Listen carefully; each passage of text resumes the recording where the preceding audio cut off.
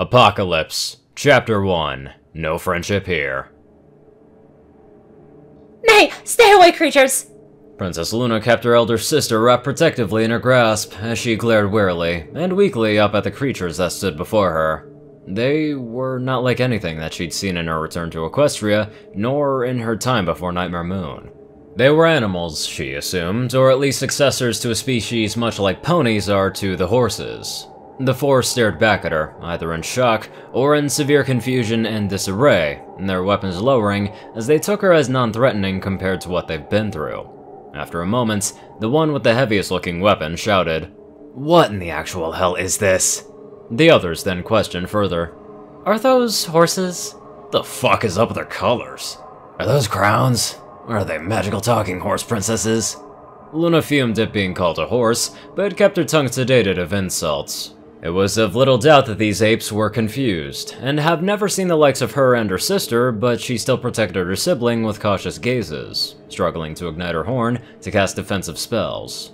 She scooted back as one of them took a slow step forward, getting a better look at her and her elder sibling, before turning and glancing at Twilight and Cadence. The former of the two barely able to comprehend and adjust to her new surroundings. She barely looked any more than catatonic, but was able to recuperate and blink herself back to reality. Wait a second, a huff? But, no, we should be... She turned her eyes up to the humans that stood before her. They were different than the ones at Canterlot High. In fact, this whole place seemed completely off compared to the altered reality of the kingdom. The foundation of it all, the way everything seemed more detailed, it certainly wasn't familiar, like home. Even the humans that stood before her, they didn't bear the same aspects as the one that she knew beforehand in her last adventure through the mirror. Gone were the array of skin colors that matched the pony that they were in Equestria. Now, they were tanned, and perhaps a little bit taller than the average adults, like Principal Celestia. The added weaponry was also a curious, yet intimidating change. Groaning as she stood up, she ended up on her haunches as she gathered her bearings. Rubbing her head as a fleck of embers drifted past her vision, she watched it go, tracing it all the way to a horrific sight. Sweet Celestia. A burning and collapsing city greeted her as her eyes got their focus back. Screams and sirens echoed from down the streets, and even passing the hotel that she appeared on top of. Wait a minute. She stood up, ignoring the queasiness in her stomach as she looked around frantically, failing to notice Celestia and Cadence now coming back to the land of the living as well. Where's the mirror? Luna's ear flicked as she too turned her head to and fro. Their only means of escaping this plane of existence was nowhere in sight, and it made her breath hitch in her throat as the imminent instinct of danger pumped blood through her veins harder and faster from her heart. And all this time, the four humans had formed up before them, watching with curious eyes as they moved and spoke like, well, them. Sharing several concerned looks with one another, all of them flinched when hearing a sound behind them that made their blood run cold. The inventor swiftly turned around, widening his eyes as he saw the door to the rooftop they entered from shake and tremor from the pounding hands and fists coming up against it. With every hit, it bent and shifted outwards, letting the inhuman screeches of the undead escape through the cracks. Backing up towards the ponies, Twilight helped Cadence up, as Celestia drearily opened her eyes, as if she was coming off an anesthetic after surgery. The bounty hunter looked down at the ponies, eyeing them all before turning to the purple one. "Can you four get up and run?" Twilight looked up at him, nodding as Cadence was shaking off the daze. However, Celestia jolted her long neck up when she saw the monstrous rotting humans reaching up through the door at them, howling and roaring out their plea for flesh. Soon the door gave way on the top hinge, making the rest of it come down onto the concrete. The horde spilled through the doorway, falling on one another and shambling back to their feet to rush at the group of 8. Luna, Cadence, and Twilight backed away from these monsters as the bounty hunter grabbed Celestia by her neck ornaments, yanking her to her hooves. "Come on, move it, horse lady!" He shoved her along as they all booked it without question towards the slope turning into the hotel's parking garage. The engineer, inventor, and bounty hunter led the group, the scientists following in the back while the princesses were in the middle. He turned back and fired at the swarm, putting holes in a few of the once living humans' heads before rushing back after the others. Split up into pairs, the princesses stood closely by the humans they escaped the roof with as more of these rotten counterparts were bleeding from every section of the parking garage. Luna, with the engineer, shaking, stood firm to defend herself, though didn't need to, as with a firearm, the engineer also had a kitchen knife acquired from the hotel's buffet on the 3rd floor. He gashed a living corpse's face in half before stabbing it into another one's head. Gasping as they were surrounded, he acted quickly to get him and the blue horse thing out of harm's way. Twilight and Caden stayed behind the scientist and the inventor as the latter shoved one of the damned humans to the ground, wrestling with another till his companion blasted it through the eye. Taking out his own acquired melee weapon, the inventor cleaved a fire axe through a third necromantic being, leaving it behind as they backed up away from the horde lumbering towards them. Celestia, still trying to snap herself awake, could do nothing with her experience, as the bounty hunter was expertly holding back the line that was crawling ever so closer to them, dropping the dead like flies in a bug zapper. When he ran out of ammunition for the Glock 22, he ushered the largest horse princess of the fort towards the doors behind them, where everybody else converged and retreated to. The engineer shoved a shell-shocked Cadence through the entrance as the rest of the ponies followed after. A rogue undead sprinted around the corner in pursuit, but was blasted to bits by the inventor before the scientist slammed the door shut. Buying them mere seconds, they raced down the hallway, the princesses all panting and scared beyond what any pony in their world would ever see. They didn't understand what was happening, and the danger and threat of a mortifying death kept them going blindly with these tamer humans as they seemed to oppose these monsters that were their faces. Slowing down as more of these undead creatures were in the hallways, the scientist strode forward, firing once ahead before turning and doing so again behind them, taking out two of the thinned crowd. The engineer stabbed his knife through a dead man's skull, losing it as the body dropped. The bounty hunter, seeing more coming down the steps, fired at them, once he reloaded his weapon, popping their heads like melons. Seeing only one more in their path, the inventor grabbed another fire axe from its casing and literally threw it at the last walking corpse. With every obstacle out of the way, the inventor, putting his hand on Celestia's back, pointed ahead at a room. "There! Get to the security offices now!" Not needing to be told twice, every living soul sprinted for the finish, hopping inside the room and shutting the door just before the horde at the parking garage got in.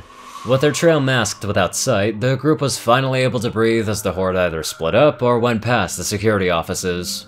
However, as a just-in-case procedure, the engineer and bounty hunter's siblings worked together to barricade the door as quietly as possible using server racks, empty ammunition cabinets, and a trash barrel to block the only way in and out of the offices of security. Once they had the last bit of the barricade set up, they slumped away, exhausted from the run for their life. The inventor, leaning against the wall, looked around at everyone. "So, we still got our fingers and toes? Oh, and, hooves?" As if to answer that question, the scientist turned his attention to the four princesses, who were trying to console one another after having escaped from the most horrifying experience of their life. Walking over to them, he didn't care that they reeled and twitched away from them. He needed to make sure. "Are any of you bitten?" None of them spoke up, though Celestia was forced to look at him as he put a hand forcefully under her chin. "Hey, look at me! Are you bitten? Scratched? Anything?" He checked over to Celestia, top to bottom, before moving to the others, not caring once again about consent. Once he was sure that they were fine, he sighed, looking back at the others. "They're clean." "Clean?" The bounty hunter ushered to them. "What the hell even are they? Fucking technicolored horse thingies?" Excuse you?" Cadence returned his narrow stare with her own, frowning at the red-clad human disappointedly. "We are ponies, Mr. Tall Red Creature, so please stop calling us the H-word." The bounty hunter rose an eyebrow at the pony, referring to the word horse as the H-word. Still fuming and confrontational, Luna spun around to face the four humans. What in Equestria is going on?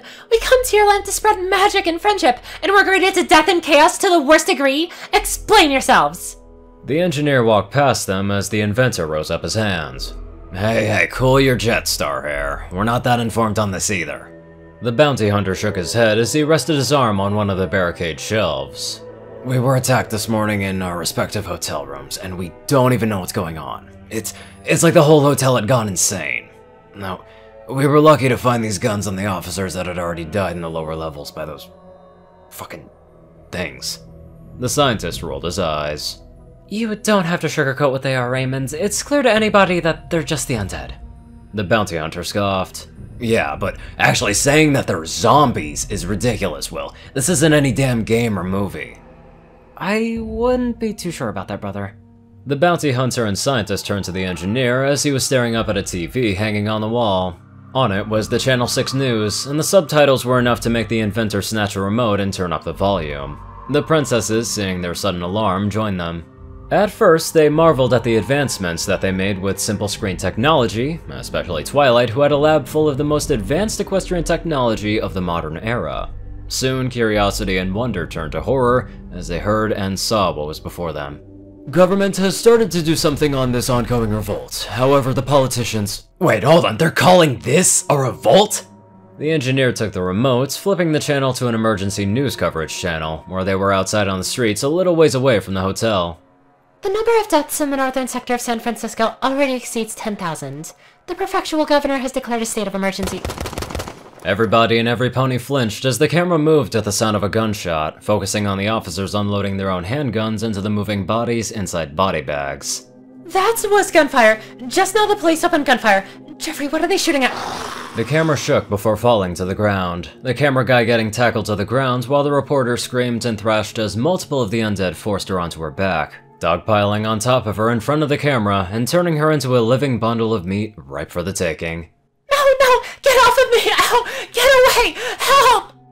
After the camera was kicked around a few more times, the feed suddenly went to static. It then transferred back to the studio where a shaky news anchor woman was handed another document. Gulping, she steeled her nerve as she turned to the camera. There's been some sort of problem, and from now on, we'll be broadcasting from the studio here. As you can tell, this situation outside has become grave. We advise you to please stay in your home unless it's absolutely necessary to come outside. Once it's safer outside, we'll bring you more information about the ongoing situation. The ponies in the room were frozen stiff at what they saw, and to an extent, so were the four humans, but that didn't stop the engineer from flipping the channel again. This unusual phenomenon has spread rapidly throughout America and has yet to be brought under control. The government authorities have evacuated the White House and will relocate to a command center on board an aircraft carrier. There are reports that this transfer is in preparation for the possible use of tactical warheads. We have currently lost contact with Moscow, and Berlin is in flames while France has maintained order, but there are reports of Static rolled over the screen as the engineer started flipping channels again, finding each one to be just the same. Jesus Christ. This is happening everywhere.